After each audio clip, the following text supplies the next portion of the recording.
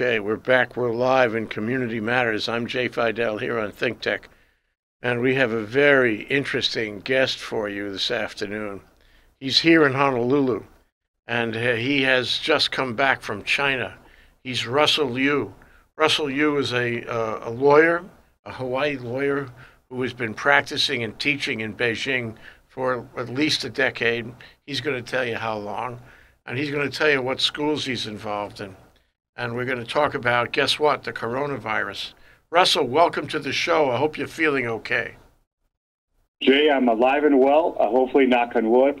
For the audience, again, I have been practicing law with a firm called Kingsfield Law Office with my office in Minneapolis, Minnesota, and in Beijing. And I'm also teaching law, teach at the law school at the Beijing Foreign Studies University, and also for Temple University's BC School of Law, and I teach at their law program on site in Beijing.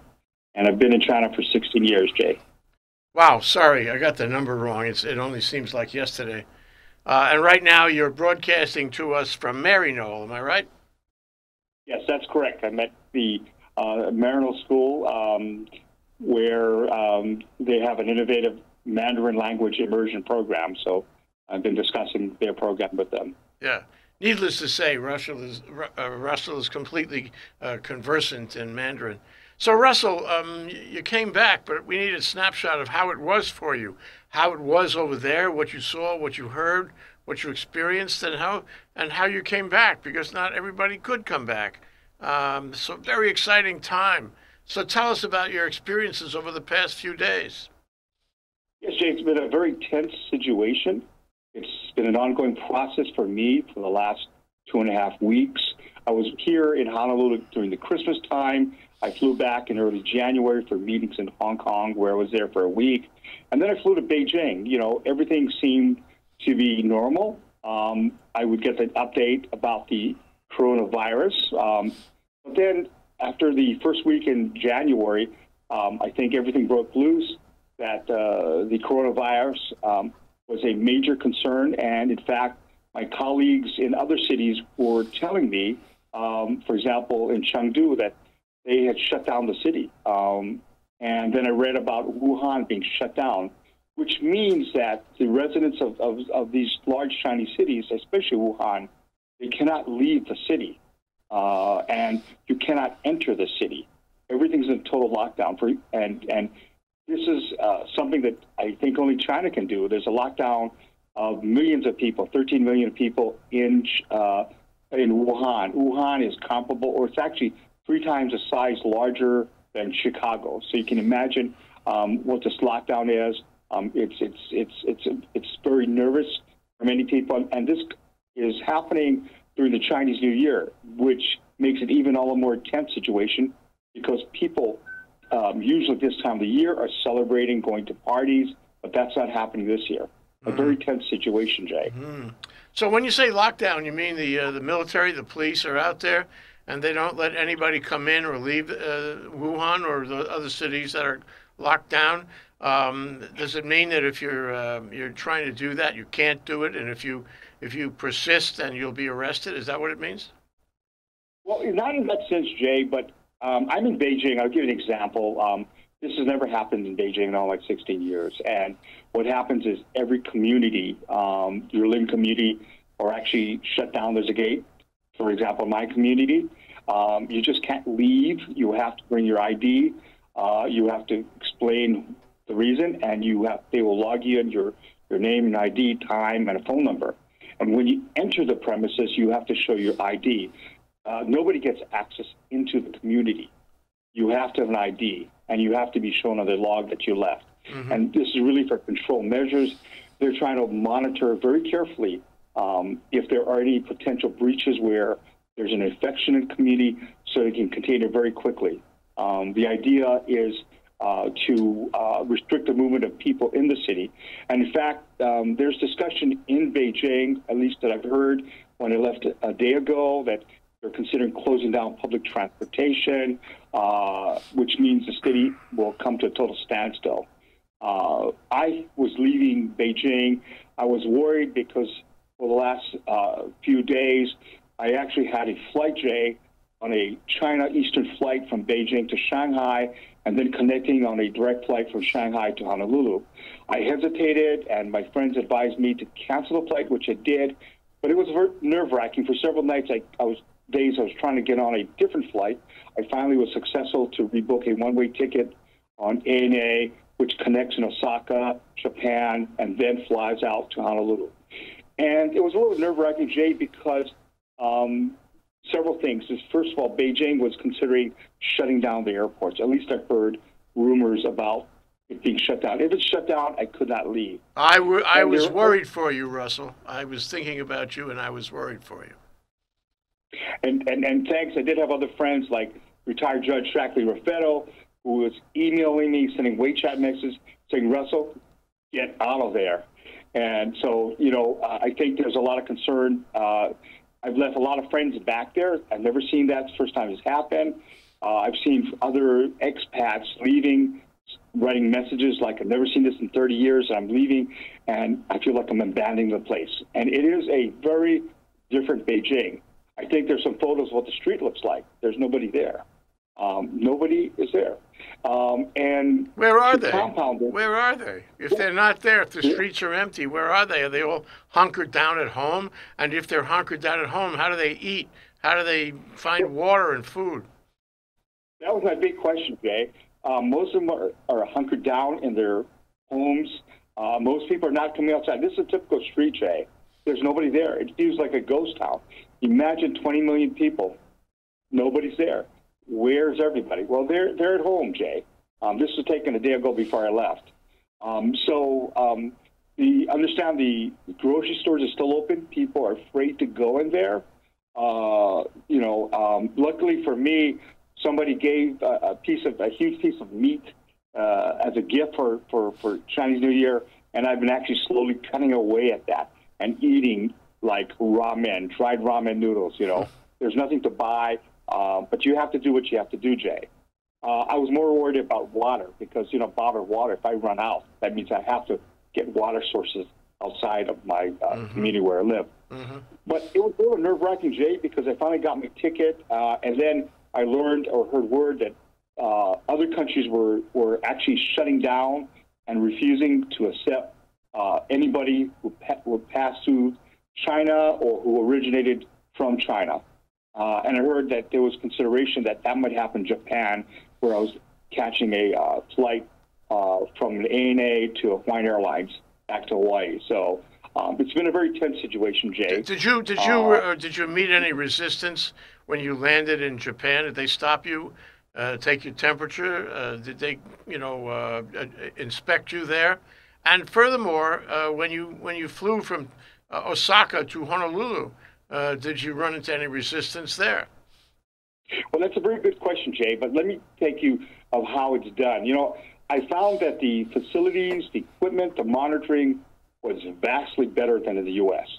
When I'm leaving China, they have these checkpoints where they have this advanced equipment that monitors your body heat temperature as you walk through certain zones, and they actually check on you. And you have to fill out a declaration form, who you are, your passport, your phone number, so that if there's a potential issue on these computer artificial intelligence kind of equipment, they know what time you pass through the checkpoint. Okay, so we have this in China. When you're leaving, it's not as though the China government says you're free, you can go. They're monitoring so that if they suspect that you might have it, you're actually taken and pulled aside, and they won't let you go. Now, getting on the Japan side, similarly, when we arrived, if you were on a transfer flight, I was in the transfer line, you had to go to the checkpoint again, and they checked for your temperature checks. And by the way, just to tell you, in my community where I live, they actually have guards at the front where you do a temperature check. One of these temperature checks where they actually will get that individual thermometer, put in your forehead, and they do a reading. And you can't go until that clears, and then they look at it. And they actually monitor, and I think they actually may write down the temperature of you going in and out. So it's a very careful process. What shocked me more, Jay, was when I was in transit at the Osaka airport. I won't name the airlines, but it's a local airline. Everybody in the hall, the Japanese, Chinese, and all the Asian travelers wore masks. You know, Jay, like this. Oh, okay. And it shocked me because the flight attendant, the crew attendants of this airline that flies out of Hawaii, were not even wearing these at the lobby, at the Barco gate. They were there for like 35 minutes, and I could hear people kind of like horrified that you're not taken seriously. Fast forward, when arriving in Honolulu, there's no equipment to check temperatures either. You know, and everything was more cavalier, you know, that it's not a big problem. So what happened in Honolulu? Did they inspect you at all on for health? Did they ask you questions? Did they do anything to examine you to see if you had a temperature or what? There was no inspection, no temperature check. It was like you just go on, walk your way from the gate to the immigration and Homeland Security. That was it. Ah, very interesting. And that's only yesterday, right? That's yesterday morning. Huh. Very interesting, and slightly worrisome, because if somebody was on that flight originating in China, it'd be easy to find out. And, you know, to protect the health of this community, there ought to be some kind of inspection, don't you think, retrospectively? I think so. And in fact, what horrified the passengers on this flight on Hawaiian Airlines coming from Osaka is that everyone wore masks. Yeah. And the flight crew didn't wear masks. They did it for a few minutes, took it off. It was like not comfortable. And when I flew the ANA flight from Beijing to Tokyo to Osaka, the flight attendants wore masks all the way through. So there's a big perception issue that it's not being taken seriously, and I think that has to be looked into. And I think that, you know, we should have equipment at our airport, like in China and in Japan, where it's walking through. It will do a body scan of your temperature and all that, so you can get pulled out. Yeah. Well, you know, what I've heard is that wearing a mask only part of the time doesn't work. You have to wear it all the time, and that includes, you know, you don't eat, and you don't take it off to scratch your nose. And furthermore, it has to be a certain kind of mask in order to prevent the virus from coming through the mask. So if they're taking them off and putting them on at random like that, or if they're not using a mask that is, you know, a heavy mesh mask, whatever they call it, it's like not wearing a mask at all. Yes, and you know, I think it's a real cultural gap in perception because I've been 16 years in China, and Japan and China are very similar. When somebody's sick, they always wear a mask so that they won't get infected or spread it to somebody else. And we don't do that in the U.S. People get horrified when they see you wearing a mask. But I think in this crisis, especially if you're on a plane and it's originating out of Asia, I would think that it would be very wise for the flight crew to wear the mask. Yeah.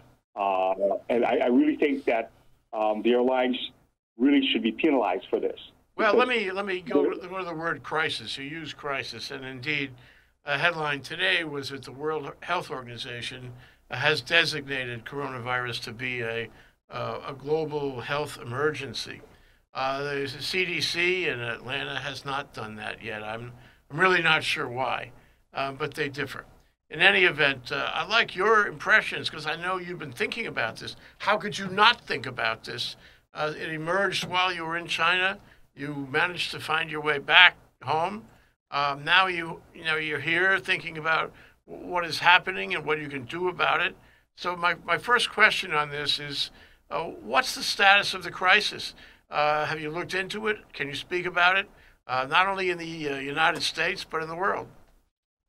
Well, I think a couple of things that really drives the point is that, first of all, I look at what the China government does. Okay, that tells me a lot. What they say may be a little different from what is done, but when you do lockdowns of cities like Wuhan, 13 million plus, and you start to lock down other cities like Chengdu, And Beijing has actually, when I left, they have actually restricted access to people coming in from different provinces into Beijing, and they're starting to do lockdowns of individual communities. That tells me that it's a real crisis. Second of all, if we remember the SARS lesson, at this point in time, this originated out of a Chinese city versus SARS came out of Hong Kong. So the Chinese government is well aware that it needs to do drastic measures that have to be taken in place to prevent the transmission of the virus. So it's taken very seriously. And I think that what drives it is that today, I believe the statistics now is that there's more people infected by this, confirmed cases, than there was in SARS. So that's a telling point that why the World Health Organizations are now saying it's a global issue. And the virus. I think the other thing that's factored into that, I think, is that they've determined by examining the vectors that the incubation period is longer than they thought. It's 2 weeks. That's a long time. And in the 2 weeks, even if you do not present symptoms, you can pass it along to someone else. So if you're wandering around for 2 weeks not knowing you're sick, and you shaking hands and coughing droplets on other people, you can infect a ton of other people, and they won't know they're sick for another 2 weeks. So you can see how the geometry works on that. And I think that has to be involved in the analysis that the World Health Organization made. We're going to take a short break with Russell Leu. We'll be back in a moment. We're going to find out exactly what he's doing now in order to ameliorate the crisis from his point of view. This is Jay Fidell and ThinkTech. We'll be right back. Hey, aloha everyone, and welcome to the ThinkTech Hawaii studio. My name is Andrew Lanning. I'm the host of Security Matters Hawaii. We air here every Tuesday at 10 a.m. Hawaii time, trying to bring you issues about security that you may not know, issues that can protect your family, protect yourself, protect our community, protect our companies, the folks we work with. Please join us, and hope you can maybe get a little different perspective on how to live a little safer. Aloha. Aloha, my name is Duration. You are watching ThinkTech Hawaii. I will be hosting a show here every other Wednesday at 1 p.m. and we will be talking to a lot of experts and guests around sustainability, social justice, the future here in Hawaii, progressive politics, and a whole lot more. So please tune in, and thank you for watching ThinkTech Hawaii.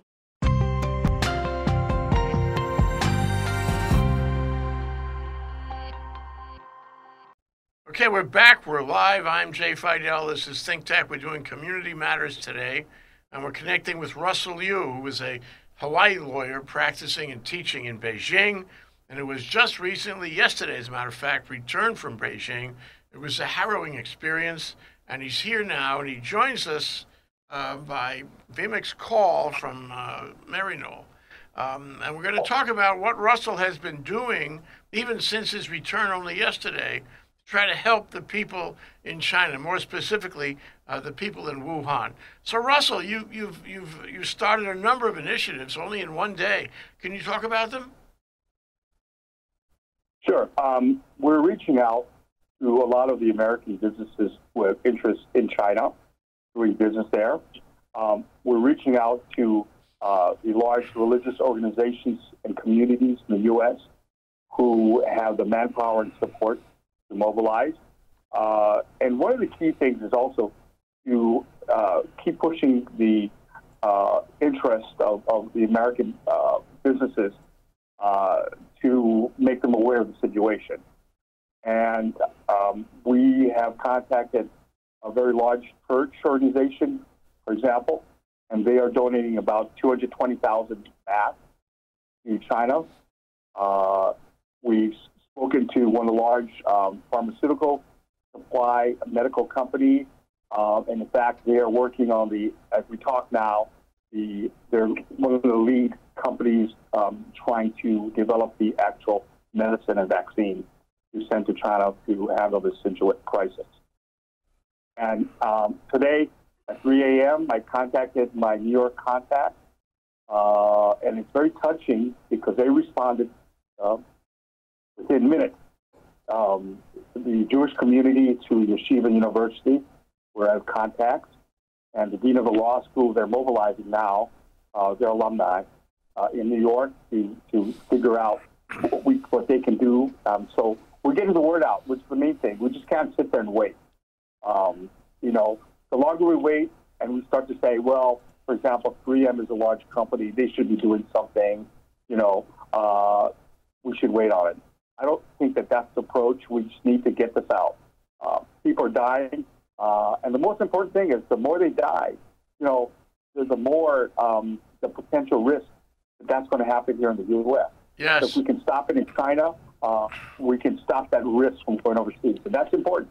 Well, what motivates you to do this, Russell? I mean, you're back on the ground. My immediate reaction would be kissing the ground, happy to be back Hawaii and the U.S. And so my question is, why are you heading headlong into this now? Well, you know, this is something that's not a problem that's China's problem. This is a global problem. I work and live there for 16 years, and my home is here in Hawaii. And we just need to make sure we're in the same global community, okay? This is not a political issue. This is not a geopolitical issue. This is one of concern because today we really don't have borders except for the checkpoints when we land on a country's soil, because things pass through easily, because people travel.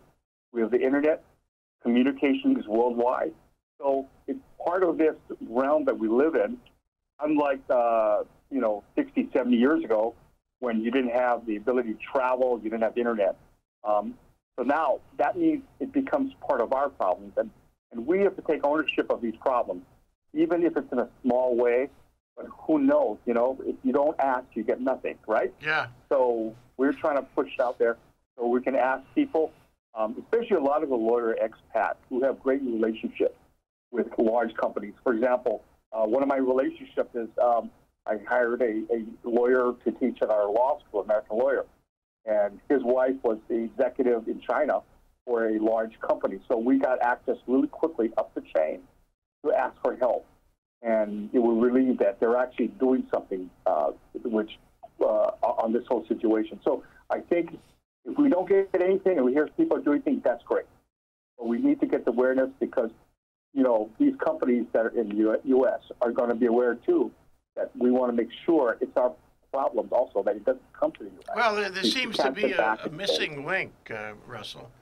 You know, the CDC has $85 million that it can spend immediately on emergency medical situations just like this epidemic.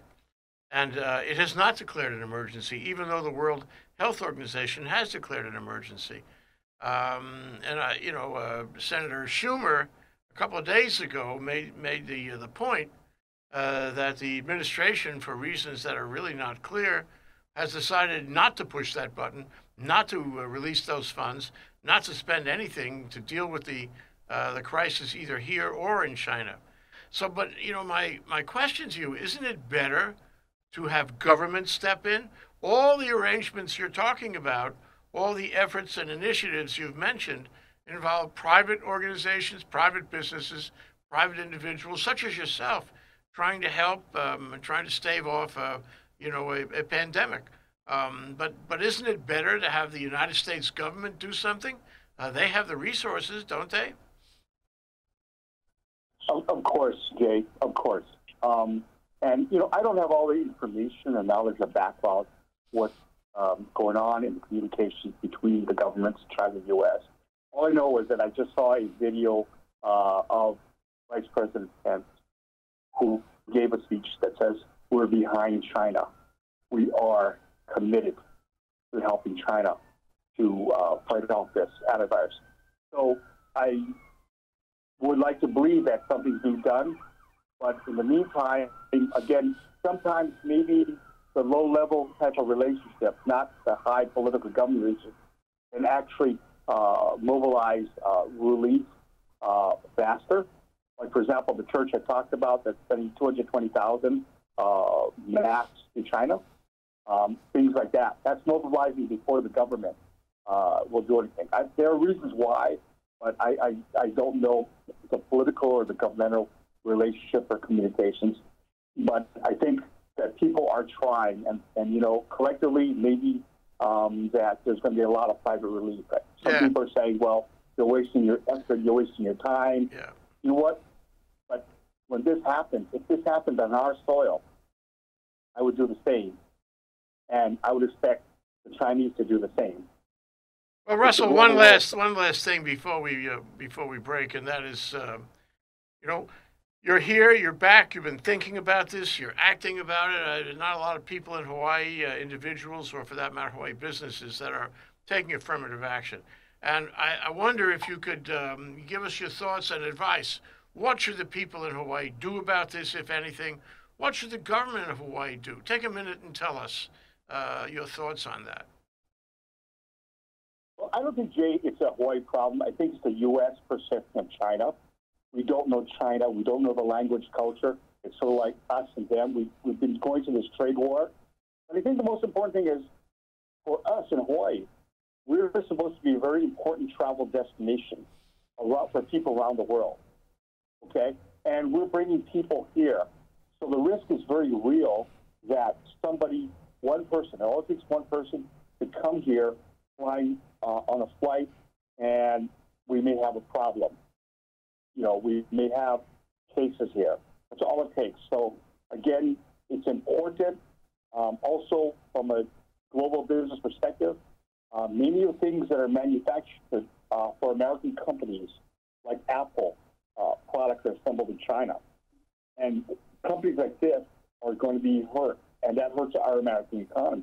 So, again, it is something where we're all connected globally. Indeed, indeed. It's going to affect the economy. It is affecting the economy. And it's easy to see that going forward, unless this thing burns itself out or we find a way to stop it, is going to have a profound effect on all of us, everyone. Anyway, Russell, I hope we can catch up with you again. I think you should stay in Hawaii for a while. And while you're here, we should speak to you at least a few more times to find out how you're doing in your projects and find out how China is doing in its attempts to deal with this epidemic. Thank you so much. Russell Leu. Aloha.